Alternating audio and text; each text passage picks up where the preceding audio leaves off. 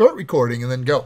Sadly, can't stay for story time. Oh well. Thank you, Aziza, for showing up. Have a nice time wherever you are in that hotel room. And yes, gonna be right back. Make hot cocoa. This is the perfect time to make hot cocoa and to sit around, cover yourself up. You should put your blankies on. It's story time, like here. Put your little blanket on your lap. Oh, your son is getting grumpy. Oh, that's too bad.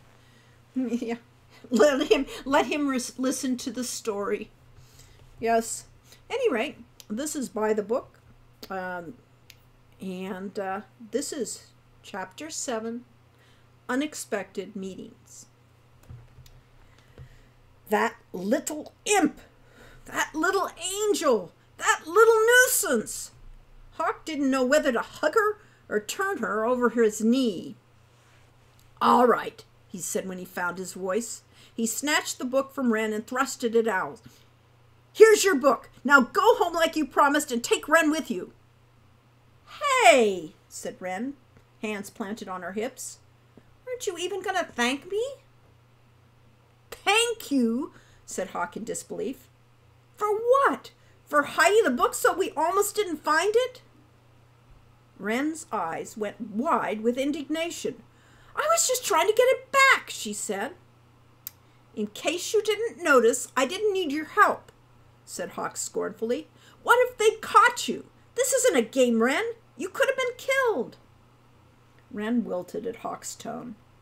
"Sorry," she said quietly, her face downcast. Hawk's anger deflated instantly at Wren's crushed expression. He put a hand on her shoulder. "But I am glad to see you," he said more gently, "and to know you're okay." Then he turned to Owl. "You and Wren need to go back home," he said sternly. "This is really no place for children." "Children?" Owl interrupted coldly. "You're barely older than I am. Furthermore, I only promised I'd return to Wren, and I have." He indicated their sister with a sardonic little bow.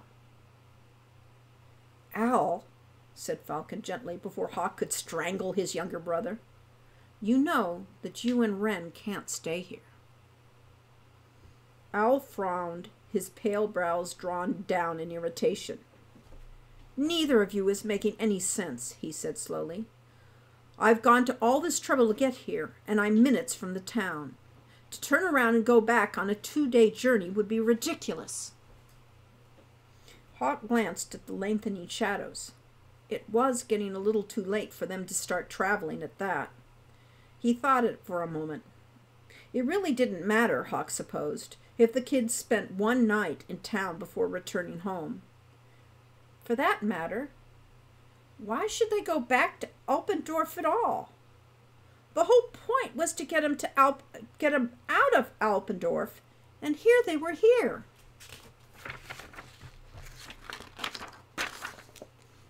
"So, what did you come here for?" Hawk asked Owl, curiosity winning over annoyance. Owl wasn't exactly the adventurous type, so there must be something very important in Siegburg if he had enticed him to leave his books and travel all the way here. "I need to find someone who can answer a question for me," Owl replied with an odd look at Wren. "As soon as I get the answer, I intend to go home, and I'll take Wren back with me." "Owl," Falcon said tensely, "you've got to go now. This place is dangerous. Whatever information you need, why don't you let us find it for you and tell you later? You can both be safe at home tomorrow if you start now." Hawk shrugged. "Actually, I don't see why they should go back at all." Falcon looked at him in shock. "What? Alpendorf is our home." "The reason I left," insisted Hawk, "was to find a way to get you all out of there. I was going to get a job as an adventurer so you could all come live here." "You're going to get a job as an adventurer?" Wren cried in delight. "Hawk," said Falcon tensely, "you've seen how dangerous this place is.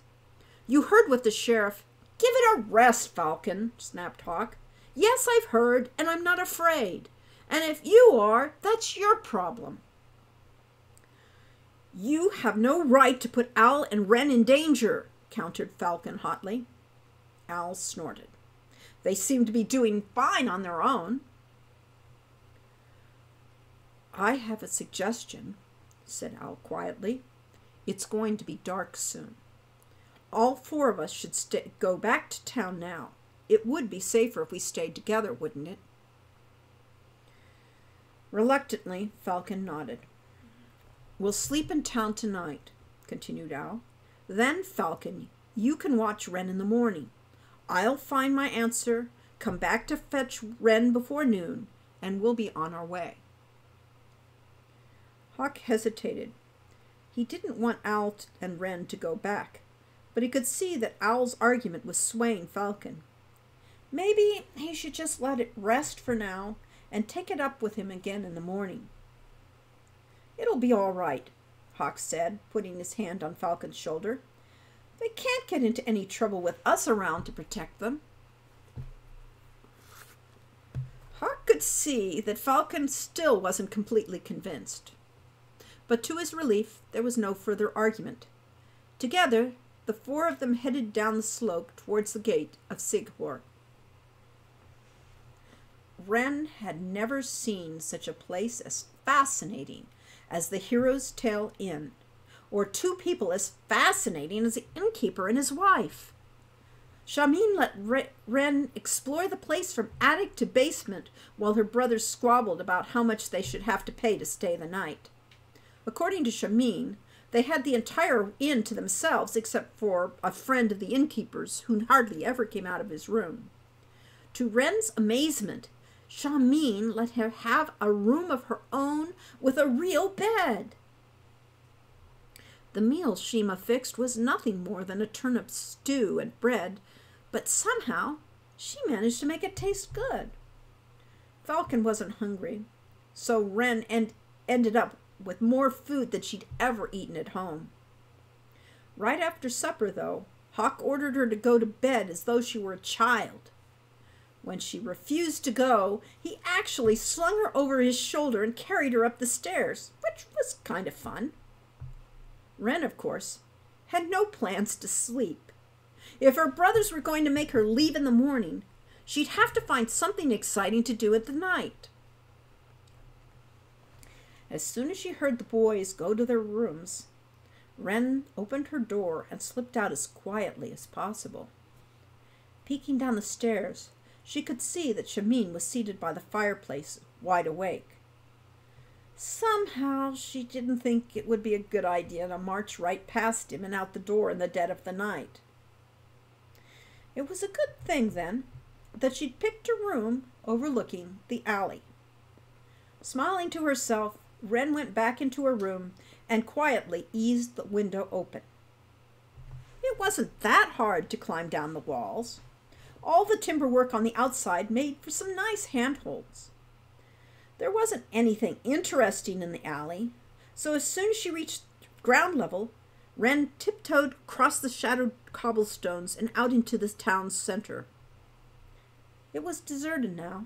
No merchants, no townspeople, no market stands. There was only the huge well in the middle, the crumbling ruins of a burned building, and the dark and empty-looking shops that circled the town center. The signs all had symbols on them.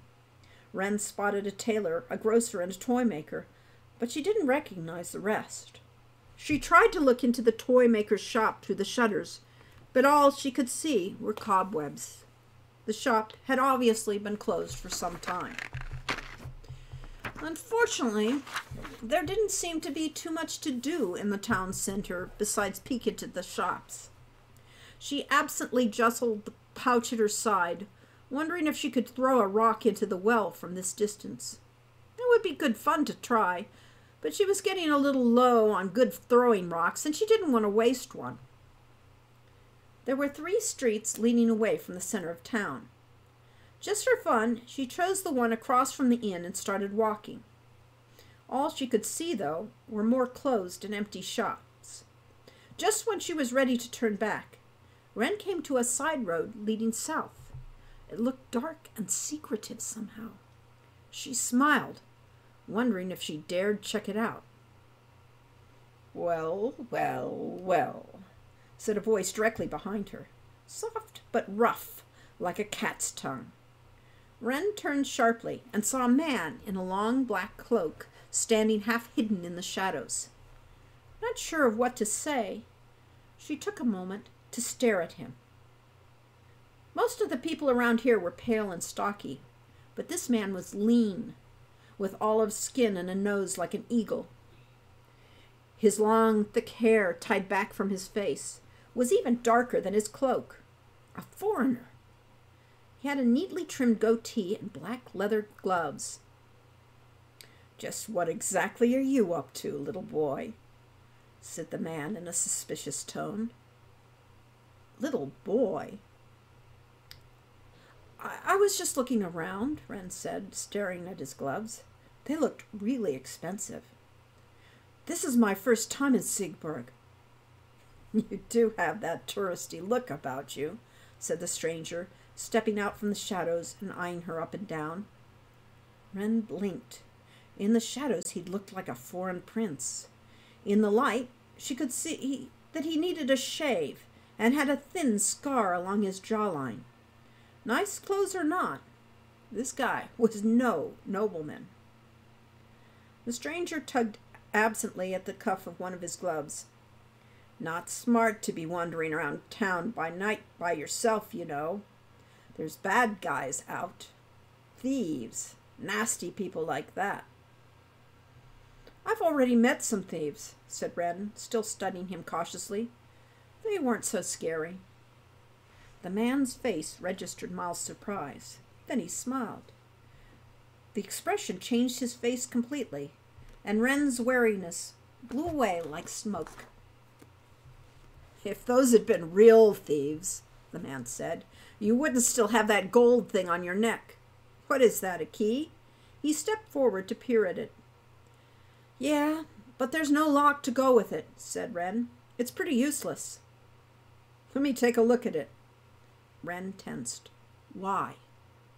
"I'm curious, that's all," he said, like a cat. The man leaned in closer. He made a little purring noise.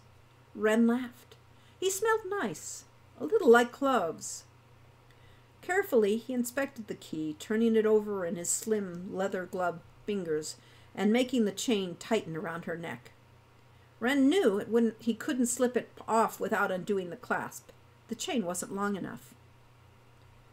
"It looks pretty pricey," he said. Wren shrugged, then grinned. "Are you a thief?" she guessed. The man opened his eyes wide. They were dark, even darker than owls. "Me?" he said. "What an awful thing to say." Wren thought she saw one corner of his mouth twitch with a suppressed smile. She tried to look down into his hand, but he caught her under the chin and looked directly into her eyes. "So what's your name, little boy?" He still thought she was a boy. How funny. She started to tell him her name, then hesitated.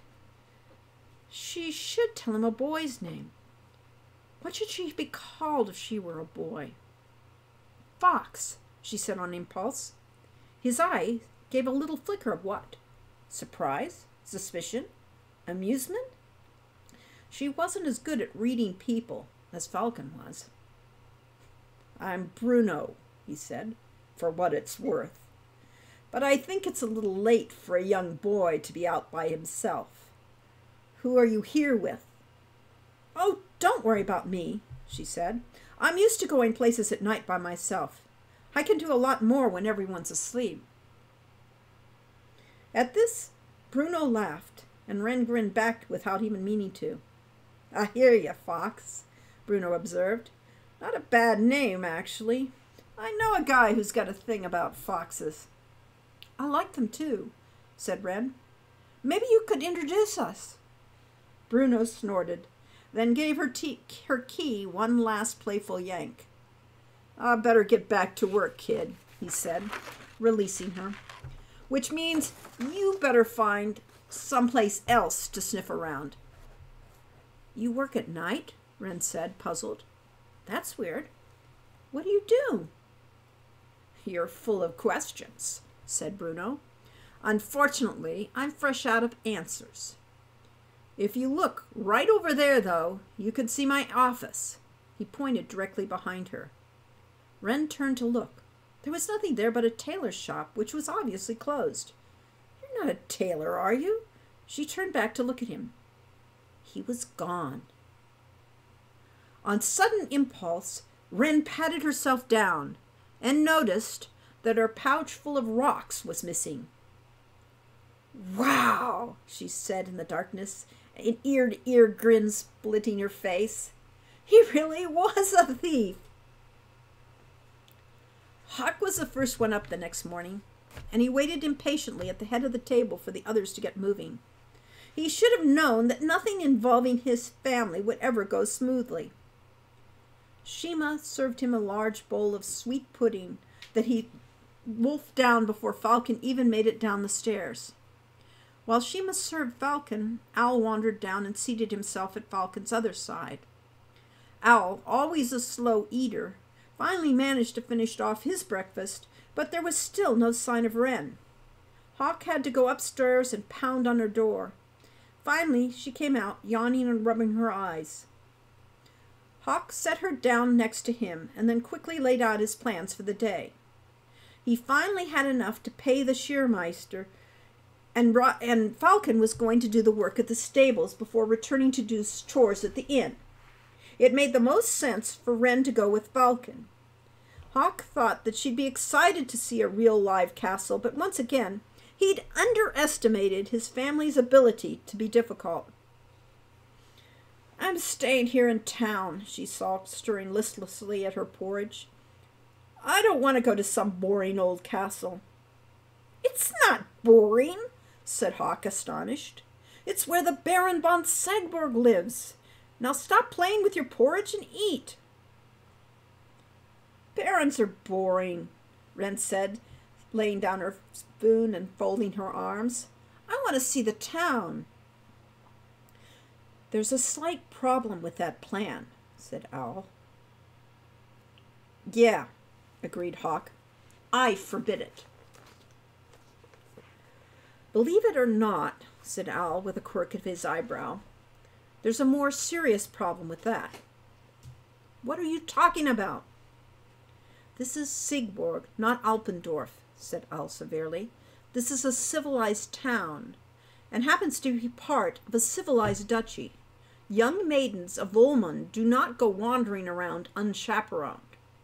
I'm not a maiden, said Wren indignantly. I'm not even Polish. Hawk looked at her.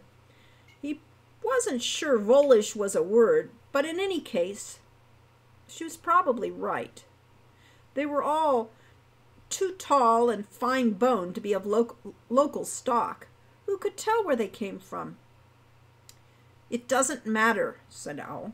When in Silmaria, you'd best speak Silmarian. I'm not Silmarian either, Wren protested, and Hawk gave her a firm whack on the side of her head. It's an expression, dummy, Hawk explained. Girls aren't supposed to wander around the streets alone here.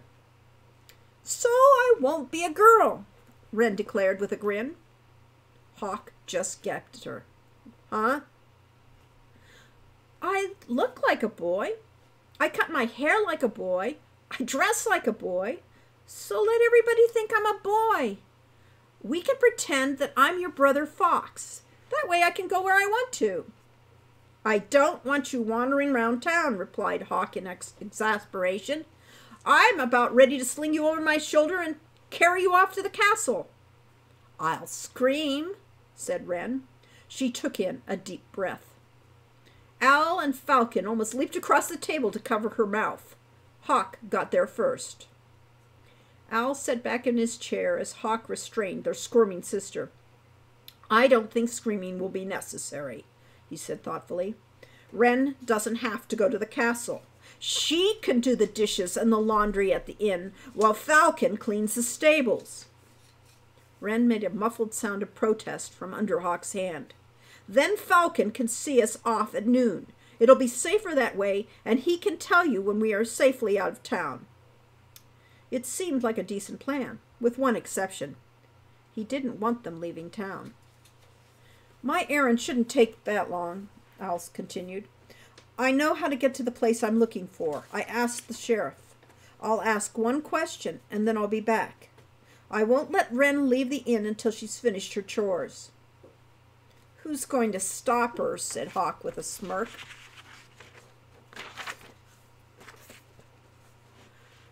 "Oh, for Pete's sake," said Wren hotly, tearing Hawk's hand off her mouth.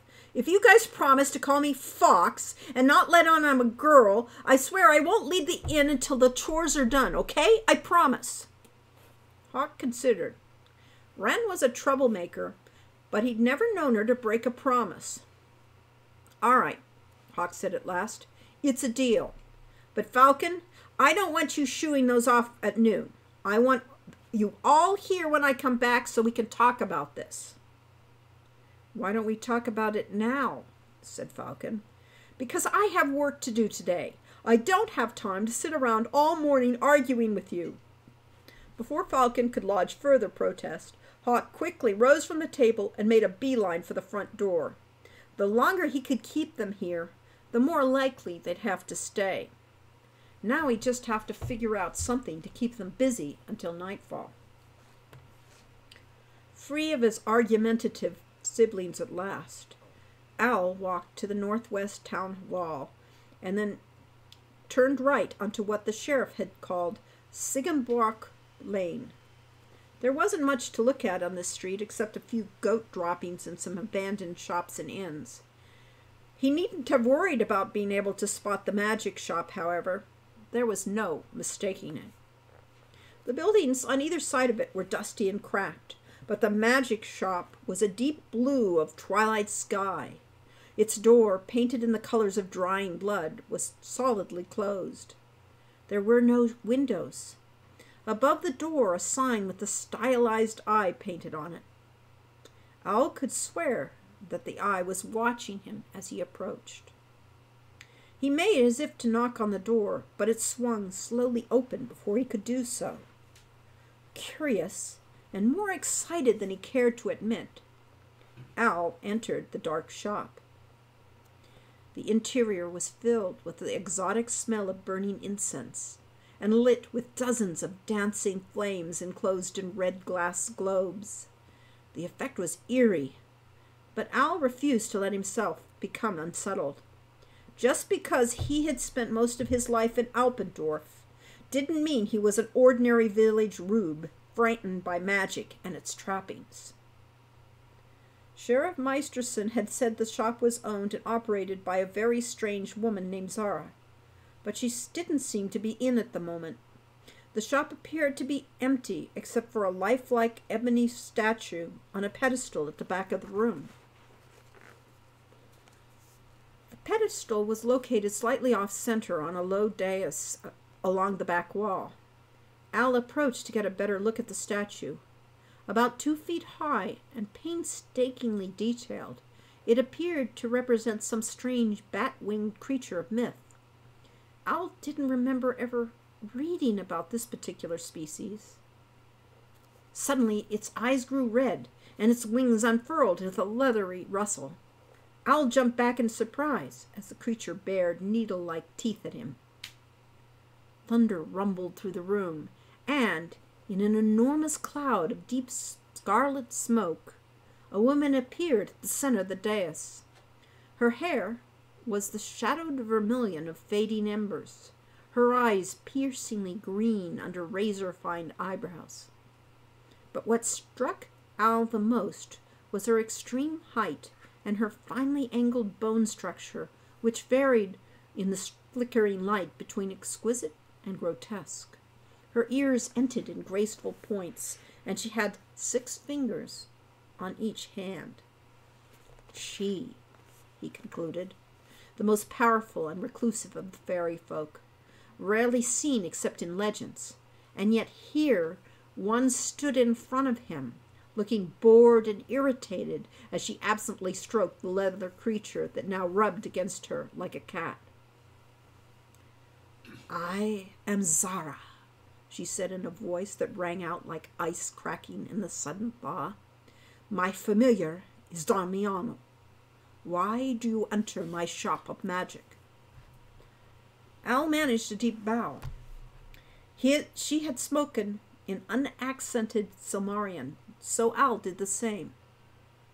I am Al, my lady, and I have traveled from a village far to the west in order to discover whether I have any talent for magic.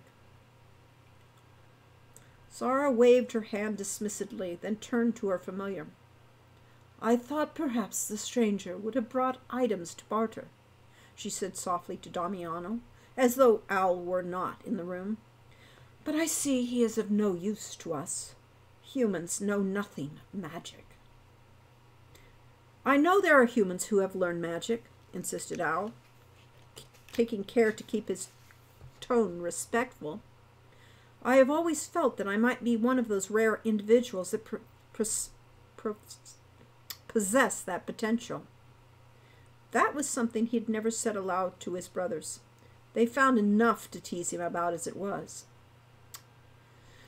We shall see, shall we not? Said Zara to her familiar. She lifted her hand from Damiano's head and traced a strange shape in the air with her finger. A trail of fire remained, like ink on a page. Let us see, she said as she completed it with a flourish, what he makes of the rune of awe. Al looked at it. The fiery shape was unlike anything he'd ever seen before. What is the rune of awe? He asked blankly. Zara seemed to draw the fire back into her fingertip, smirking with satisfaction. For the first time she turned her attention directly to him, and he found himself chilled by her alien gaze. If you had the slightest trace of magical power, she said coldly, you would not need to ask. That hardly seemed fair. Are you certain? Said Al. I've never had any opportunity to study. It matters not, said Zara, with an impatient flick of her hand.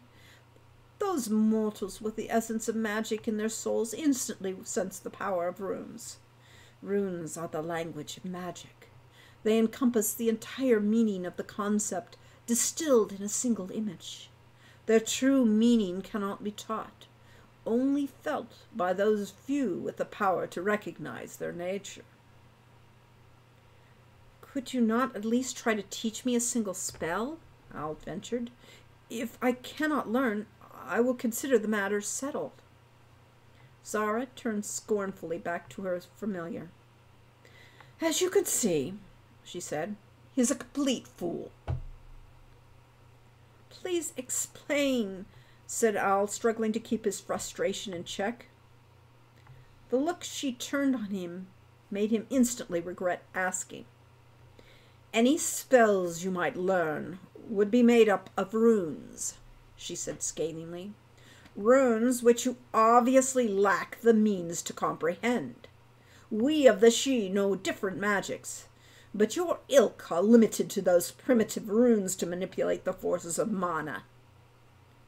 Al couldn't help feeling cheated. But reason told him that this woman knew much more about this than he did in such matters, and there was little point in arguing. He swallowed his disappointment as best he could. So if I had any power, said Al, I could use runes to cast spells. Would I have to draw them? Pronounce them? How does spell casting work? Zara stared into her familiar's eerily glowing eyes. You're growing weary of this, aren't you, Damiano? She said in a silky voice. I'm sorry to bother you, Al said as humbly as he could manage, but I always seek out knowledge when I have the opportunity, and I may never again be in the presence of such a powerful being.